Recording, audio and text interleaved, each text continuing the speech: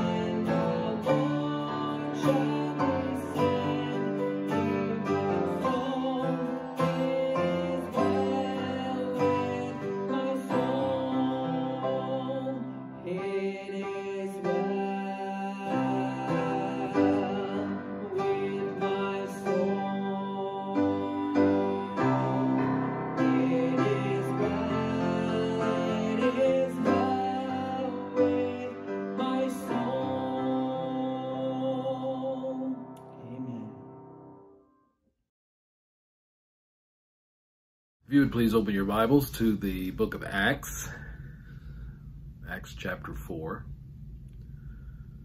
We're going to read verses 13 through 31. Keep your hand here. This will be our text. And as we read it, I will remind you that this is the Word of God. The book of Acts, the 4th chapter. We'll begin our reading in verse 13. Now as they observed the confidence of Peter and John, and understood that they were uneducated and untrained men, they were amazed and began to recognize them as having been with Jesus. And seeing the man who had been healed standing with them, they had nothing to say in reply. But when they had ordered them to leave the council, they began to confer with one another, saying, "What shall we do with these men? For the fact that a noteworthy miracle has taken place through them is apparent to all who live in Jerusalem, and we cannot deny it. But so that it will not spread any further among the people, let us warn them to speak no longer to any man in this name." And when they had summoned them, they commanded them not to speak or teach at all in the name of Jesus. But Peter and John answered and said to them, "Whether it is right in the sight of God to give heed to you rather than God, you be the judge. For we cannot stop speaking about what we have seen and heard." When they had threatened them further, they let them go, finding no basis on which to punish them, on account of the people, because they were all glorifying God for what had happened. for the man was more than 40 years old on whom this miracle of healing had been performed. When they had been released, they went to their own companions and reported all that the chief priests and the elders had said to them. And when they heard this, they lifted their voices to God with one accord and said, O Lord, it is you who made the heaven and the earth and the sea and all that is in them, who, by the Holy Spirit, through the mouth of our father David, your servant, said, Why do the Gentiles rage and the peoples devise futile things? The kings of the earth took their stand, and the rulers were gathered together against the Lord and against his Christ. For truly in this city they were gathered together against your holy servant Jesus, whom you anointed, both Herod and Pontius Pilate, along with the Gentiles and the people of Israel, to do whatever your hand and your purpose predestined to occur. And now, Lord, take note of their threats, and grant that your bondservants may speak your word with all confidence, while you extend your hand to heal, and signs and wonders take place through the name of your holy servant Jesus. And when they had prayed, the place where they had gathered together was shaken, and they were all filled with the Holy Spirit, and began to speak the word of God with boldness. Let's pray.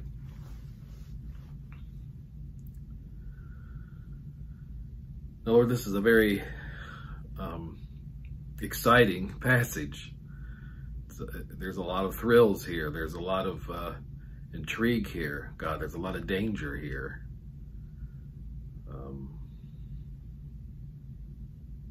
They had performed, they'd seen a great miracle performed, and Peter and John were arrested and called in to give an account, and they brashly and boldly said, you decided we should obey you or God, but for us, we have to obey God.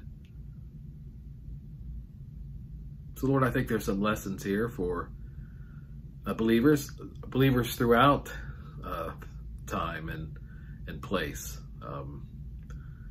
I think the history of the church has been filled with stories like this, of believers called in and questioned and threatened and told to no longer bear the name of Jesus, yet who have gone out and proclaimed salvation through Christ regardless. So Lord, speak to us through this passage, I pray. Amen. Well, I don't know when you're watching this, but let me wish you a happy 4th of July. The title of my message is When the 4th of July is Over.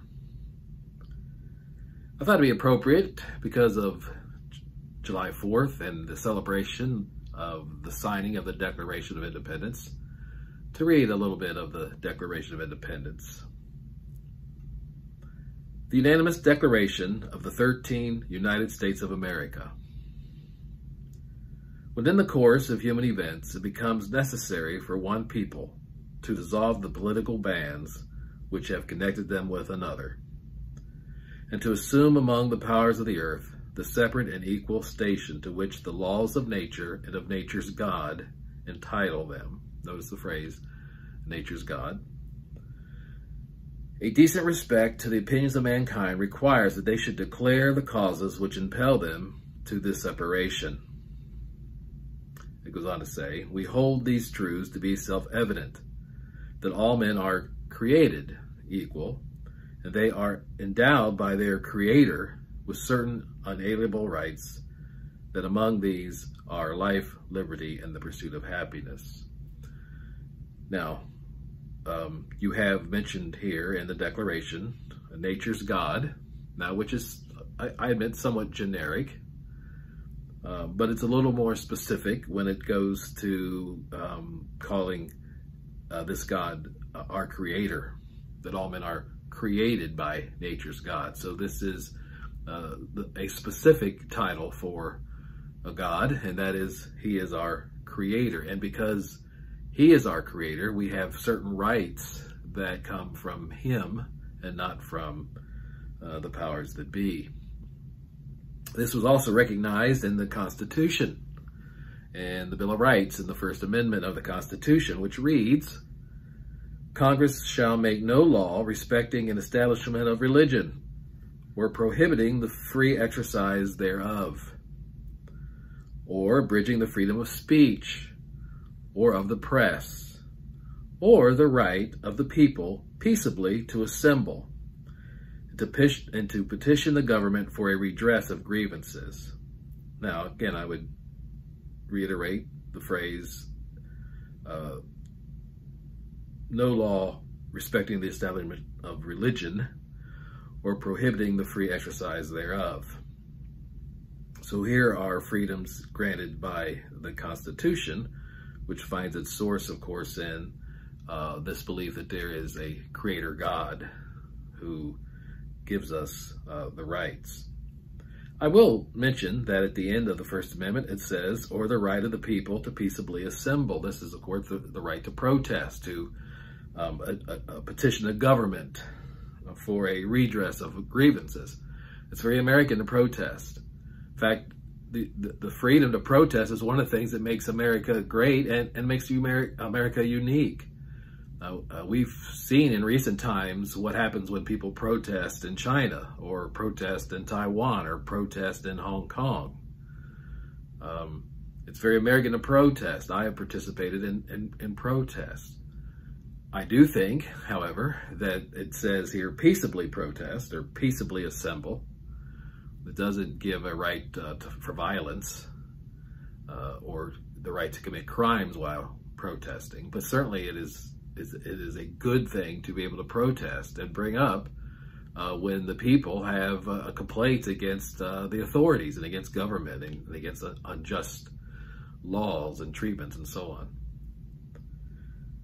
I'd also like to say the Pledge of Allegiance. I pledge allegiance to the flag of the United States of America and to the republic for which it stands, one nation, under God, indivisible, with liberty and justice for all. Now, that, of course, does not go back to the Founding Fathers. It does not go back to 1776 or 1786 or 84, whenever the Constitution was ratified. In fact, the phrase "under God" wasn't added until 1954, but it was added, one nation under God. I'm proud to be an American. I'm as American as apple pie. I fly the flag. I stand for the national anthem. I believe this is the greatest country on earth.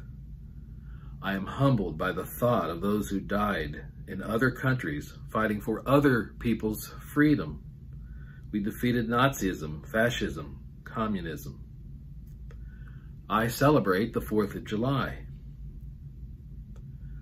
But what about when the 4th is over?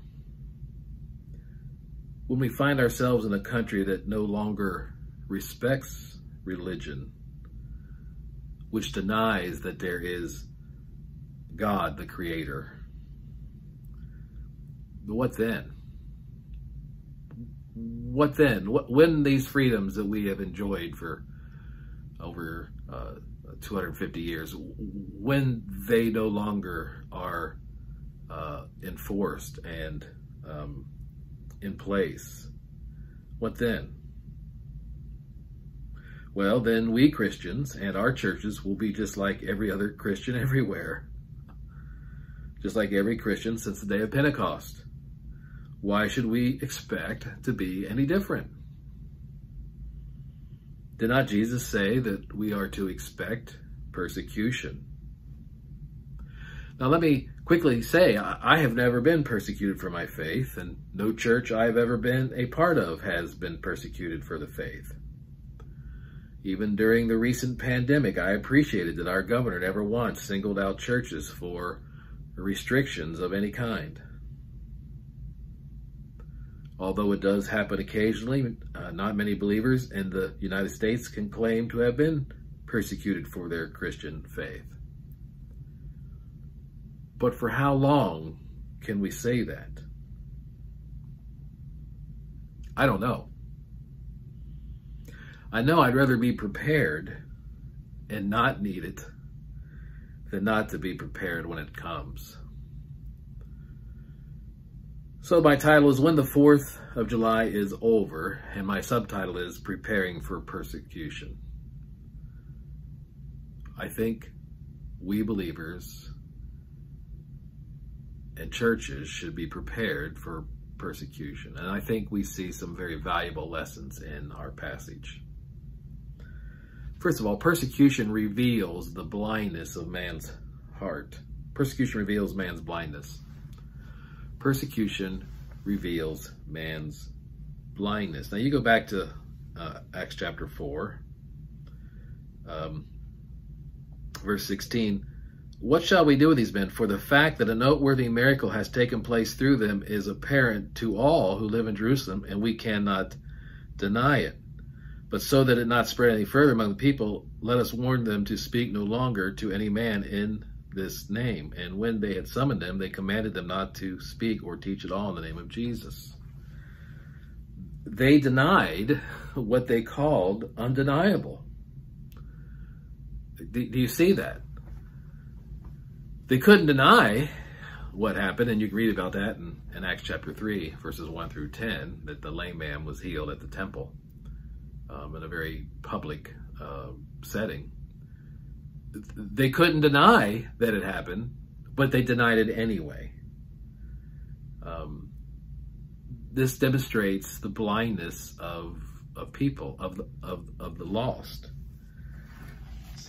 2 Corinthians 4:4 says, in whose case the God of this world has blinded the minds of the unbelieving, so they might not see the light of the gospel of the glory of Christ, who is the image of God. Satan has blinded the eyes of unbelievers.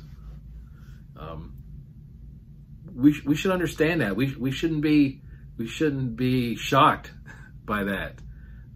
What seems obvious to us as believers, what seems obvious to us is not obvious to them. They are blind to the truth, and we shouldn't expect any differently.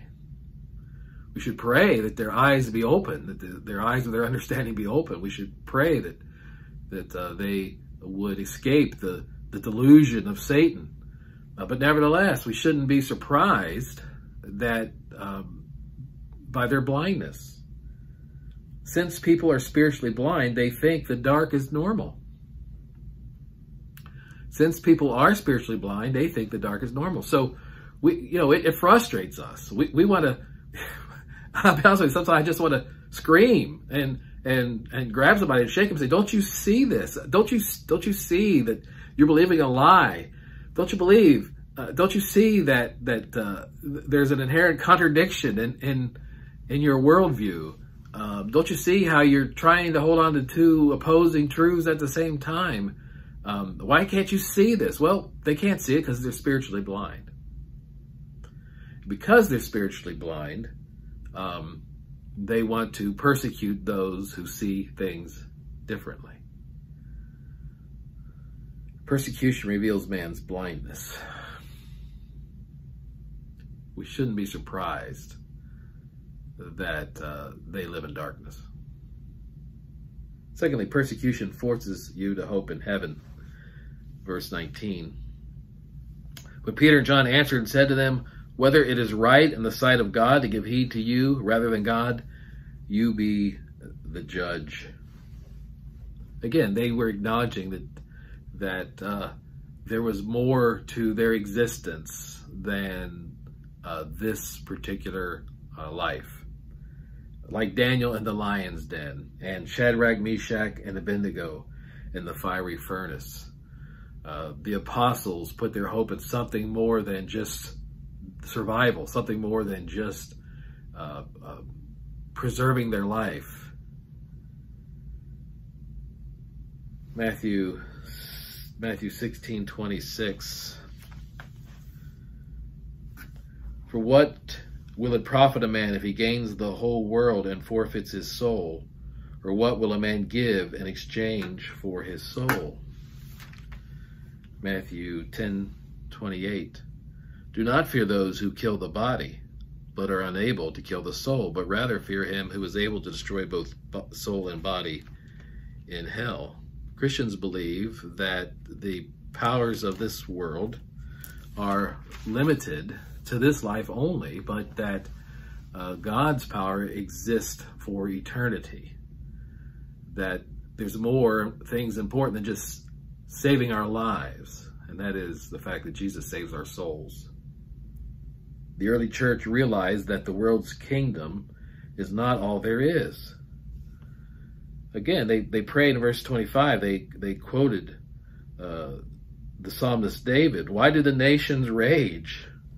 Why do the peoples devise futile things? The kings of the earth took their stand, and their rulers were gathered together against the Lord and against his Christ. That's what we should expect them to do. They do not understand the gospel. They do not understand that we have a hope that is higher than this life only. That we believe that the most important thing is our soul, not our life. So persecution forces you to hope in heaven. Persecution reveals man's blindness. Thirdly, persecution makes you appreciate the church. Makes you appreciate the church. So what did they do? They were arrested. They were questioned. They were jailed. And they were released. What did they do? They immediately went to the church. And when they had been released, they went to their own companions and reported all that the chief priests and the elders said to them. You go down to verse 32. And the congregation of those who believed were one heart and one soul. They immediately went to church. They went to where there was a congregation, where the church was gathered. They reported to the church. There's no concept of the church ever functioning without meeting together. As I've said, and will continue to say, with the uncertain future about COVID-19 and what type of restrictions will be enforced, and how it'll impact the church, I'm glad that you can watch me right now on video, but it's not church. Church is when believers gather together and find strength and comfort together. So how did they respond to persecution? They immediately sought the strengthening, comforting, encouraging presence of God's people as they congregated. Persecution reminds us that we need encouragement when times are hard. When things are good, church seems to be an option to many people. When things are good, you go to church when you don't have something else to do. When things are good, you go to church unless you want to go to the beach, or you want to go to the cabin, or you want to go to a sporting event, or you want to go to a tournament. But I guarantee you, when persecution comes about, you'll want to go to church. Persecution makes you appreciate the church. Fourthly, persecution teaches you to pray better. Verses 24 through 30 is a prayer. It's a prayer. They lifted their voices to God in one accord. And they spent most of the prayer praising God for who he is. But then in verse 29, and now, Lord, take note of their threats and grant that your bondservants may speak your word with all confidence. They didn't ask God. They didn't ask for God to remove the threat, but to increase their courage. Right? They didn't ask God to remove the threat. They didn't even ask God necessarily to keep them safe. What they asked God for was courage to face persecution. Because they knew, as Jesus had taught, in this world you will face persecution. This was true for the early church. It has been true for the church all through the 2,000 years of Christian history. It's been true for individual Christians throughout the last 2,000 years. And we shouldn't be surprised if it comes true for us, for our churches, in our lives. They didn't ask God to remove the threat, but to increase their courage. I also like to mention that right prayer leads to right answers. The right prayers leads to right answers. Because they asked for courage, verse 31, and when they had prayed, the place where they had gathered together was shaken. They were filled with the Holy Spirit, and they began to speak the word of God with boldness. They prayed for boldness. They got boldness. They prayed for courage. God answered the prayer and gave them courage. The right prayer leads to the right answers. Number 5, persecution pushes you to trust in God's sovereignty. Persecution pushes you to trust in God's sovereignty. Verse 28, to do whatever your hand and your purpose predestined to occur. In other words, they were saying, none of this took you by surprise, God. Particularly verse 27, that your holy servant Jesus, whom you anointed, both Herod, Pontius Pilate, the Gentiles, and the people of Israel, all crucified according to your plan. They trusted in God's sovereignty. The same God who gave us our freedoms is the same God who allows them to cease. The same God who gave us our freedoms will be the same God, if he chooses, that allows them to cease. We must pray that God opens the eyes of those who would do us harm. They're blind, as Pontius Pilate and Herod and the Gentiles and the nation of Israel was blind to God's anointed servant, the Christ, the Messiah, Jesus. They needed a supernatural awakening. They needed a supernatural work of the Spirit. Can I give you one last passage? Go to Hebrews 11. We love Hebrews 11. It's the roll call of the faith. It's the heroes of the faith. And we're awed by the things that they accomplished through faith. But look at verse 36. And others. There were others here in Hebrews 11. In fact, you could say, it starts with Abel and goes through kind of a history of the Old Testament. But now we're moving into more New Testament times, okay? And others experienced mockings and scourgings, yes, also chains and imprisonment. They were stoned. They were sawn in two, sawed in two. They were tempted. They were put to death with the sword. They went about in sheepskins and goatskins, being destitute, afflicted, ill-treated, men of whom the world was not worthy, wandering in deserts and mountains and caves and holes in the grounds. There's the history of the early church. What will our history be? I do not know. Do I pray often? Even so, come Lord Jesus? Absolutely. As a grandparent, I'm very concerned about what my grandkids are going to face and what kind of country they're going to grow up in. And the difficulty it may be to be a Christian. Would I like Christ to come before we experience what the rest of Christianity has experienced? I'd like that. I don't know that. So I pray for courage. I pray for courage for my kids, for my grandkids, for my church.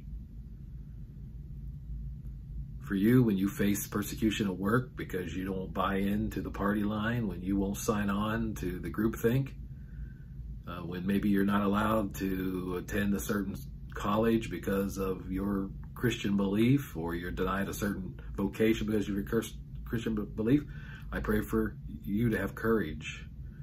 I pray for our church to have courage when we become increasingly unpopular in what we espouse, what we believe.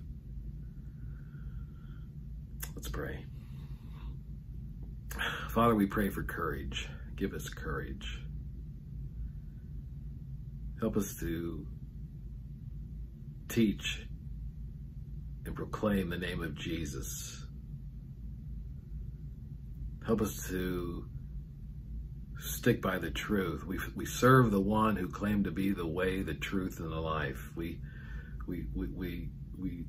believe a book that our founder, Jesus Christ, said that God's word is truth. Thy word is truth. Lord, we believe in an objective of truth. And even though the world constantly changes its mind, we want boldness to proclaim the truth and the life-saving message of Jesus Christ, Lord, not to be obnoxious and beat people over the head with the Bible, but proclaim the truth that Jesus saves. And yes, people were blind, but God can open their eyes to the truth, to the reality of the gospel, to the glory of Christ. Lord, help us to be bold in that, I pray. Amen.